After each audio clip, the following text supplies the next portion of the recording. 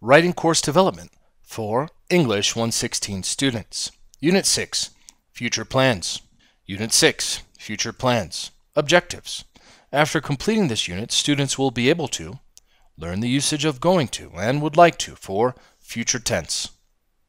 Join sentences using or, and write guided and free paragraphs about future events.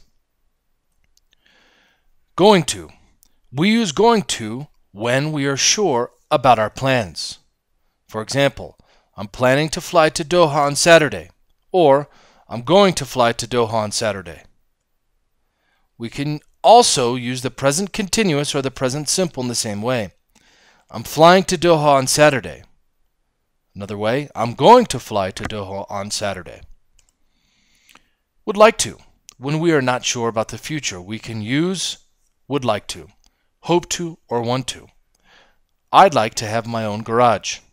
I hope to go to the university, and I want to travel overseas would be two good examples. Let's put the words in the correct order in the table given below. There are three options, A, B, and C.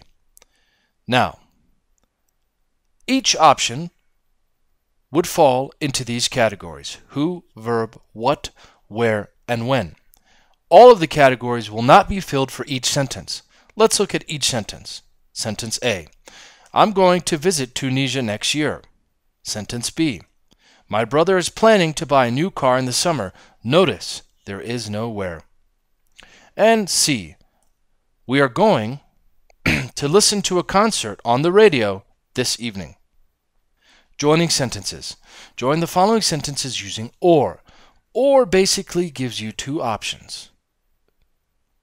For example, I may decide to become the manager of a football team. Perhaps I'll become a coach. Here we have two options: becoming a manager of a football team or becoming a coach. Let's join these sentences. I may decide to become the manager of a football team, comma, or perhaps I'll become a coach. Note, we put a comma before or. Now, let's match these pair of sentences. Let's look at sentence 2. It's an interesting one. I think I'll phone Fatima this evening. Perhaps I'll wait until I see her. Now, how would you join that? Let's continue. Now, these sentences are solved.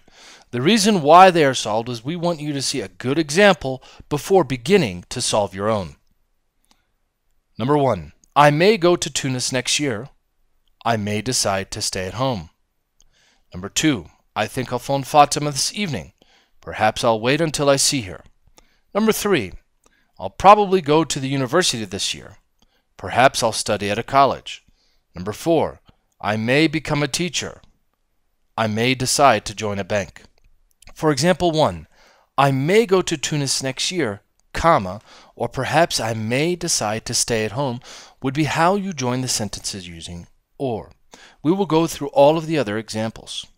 Example 2, I think I'll phone Fatima this evening, comma, or perhaps I'll wait until I see her. Example 3, I'll probably go to the university this year, comma, or perhaps I'll study at a college.